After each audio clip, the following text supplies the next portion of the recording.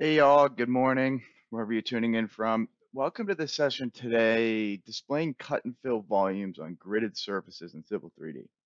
So, in our previous session from yesterday, 2 days ago, we did, this is again piggyback off that. So what we did in that previous session is we created a volume surface, displayed our cut and fill, colorized it, negative for cut, green for our fill scenario, made a green and red scenario, and then we labeled that surface afterwards. And what we did in that is we labeled our elevations. So our cut elevations. So we have 1 foot of cut in this location, 1 foot of fill in this location along a gridded surface.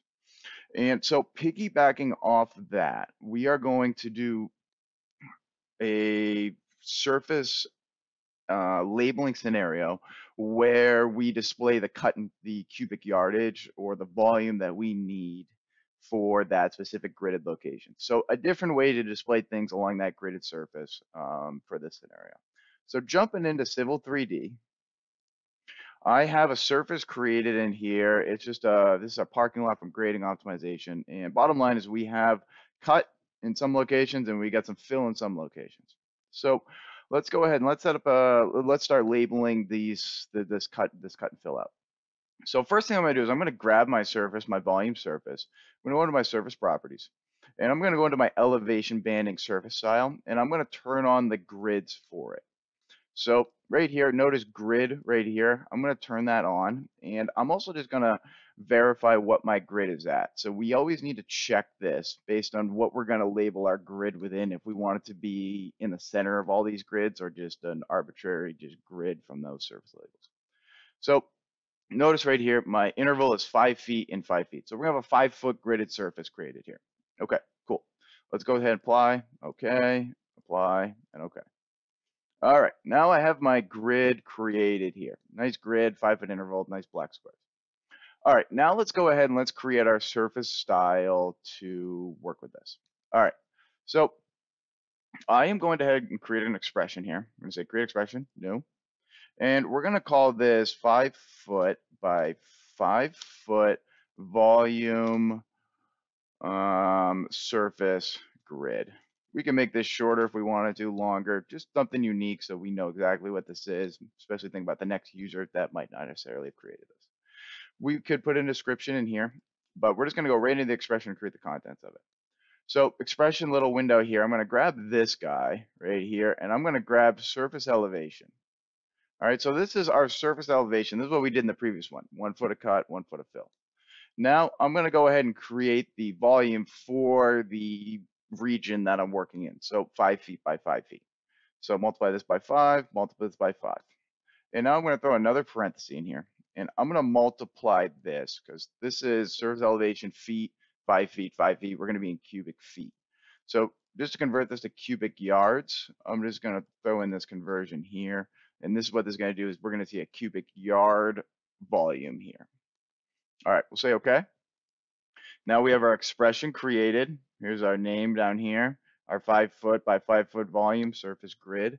Now let's go ahead and create a surface style that will utilize this expression. So I'm just gonna go ahead and just grab, I'm just gonna edit one of the current selections. You could also create a new one. So this one called spot, we'll just call this 5 foot by 5 foot, oh, not a grid surface, volume, I suppose. All right. Now getting into our layout tab here, I am going to just plop in that expression I just created. So name, we'll just call this volume surface volume. And I'm going to go ahead and just change my contents here. I already have it. We'll start from scratch. And we're going to plop in our properties here. This is that expression we just created with that name. So remember that unique title. Go ahead into this arrow, boom, we've got it right over here. And I'm going to leave my precision. We'll keep it to a tenth, hundred thousandths, be pretty precise, but we'll leave it. One thing I'm going to do here is I'm going to drop my sign just because notice in the background here we have green, red. We're going to know what's cut, what's fill. You could have negative for your cut, but I'm just going to drop the sign so we have positive values for everything. And very important, make sure you hit this arrow because that way nothing will go across if you don't do that. And I'm just going to just manipulate this a little bit just so there's a little bit more contents with this. So I'm going to make it v equals and then I'm going to say cubic yard right here. I could, and we'll put, I'm going to make it really short to CU yard, just so that it's not as much space, but you could put periods and all that in there. All right, we'll say okay. And I'm just going to zoom in here and we're going to see my preview. So V equals question mark. That's going to be the calculation cubic yards. Now, before we jump out of this, I'm going to change one other thing. I want this to attach to the center of my point. So, yep, we already are set up like that. So set to the feature, middle center, the attachment, middle center, right to the center of that point. Okay, cool. We're going to say apply, and we're going to say okay. All right, now we have our spot elevation created. We could throw this in on a grid. Now, there's one thing I noticed with this is this grid starts at a different base point than the grid we could create with our spot elevation grid. So I want it to be on this grid versus just a base point that's over here in space like we did in that previous one. So what I did, I identified, and I think, I'm not sure if this is the best way to do it, but this is how I did it, good old fashioned AutoCAD. So rectangle right here, I'm just going to go ahead and we're just going to go ahead and I'm going to work with, and I want you to snap. There we go. All right. And I'm just snapping to this corner here. So I'll just grab that bottom point. Now I'm going to make a 2.5 by 2.5 rectangle. So I'm getting an insertion point in the center of this grid. So dimension right here. And I'm going to set it to 2.5 for my width and 2.5 for my right here. All right, now I'm just going to click and plop this in, and I'm going to hit escape, and now I have my rectangle right here. So just think we're going to project our grid to like a northeast direction here. All right, so now initiating the command, annotate tab, add labels, surface, add surface labels. I'm going to do it the long-handed way, so we open up this dialog box. And so feature surface, what type of label? We're going to do spot elevations on grid. And I'm going to go and grab my grid surface volume that's 5 foot by 5 foot. And now I'm going to say add right here. All right.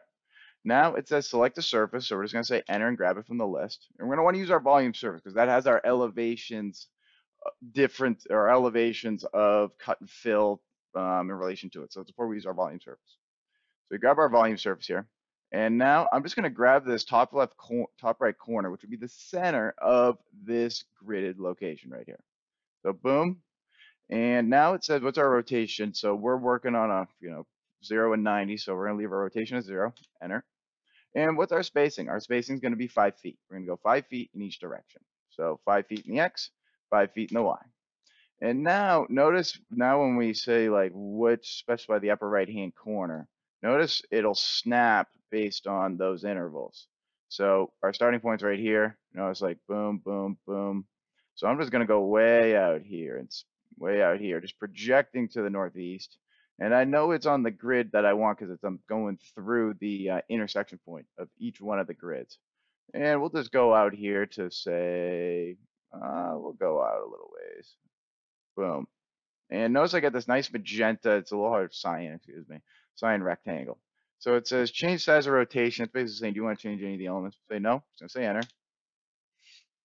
And now we have our volume for each of these grids here. So we can see volume 1.096, and we can see we have volume 0.7 here, 1.1. So this is our cubic cut in this location, our cubic fill in this location. So very cool to be able to display this on a gridded surface. So hopefully you find this interesting and different ways to manipulate it. And one other thing you could do to this is you could piggyback off our previous session and display the elevation in this surface cell too. So our volume for this grid and our elevation to just to get down to the cut fill location. So just 1 foot, 2 foot, things like that. So different ways to display things, and hopefully you find this interesting, and this is something you implement for your visualization within your designs. So thank you, and have a great rest of your week.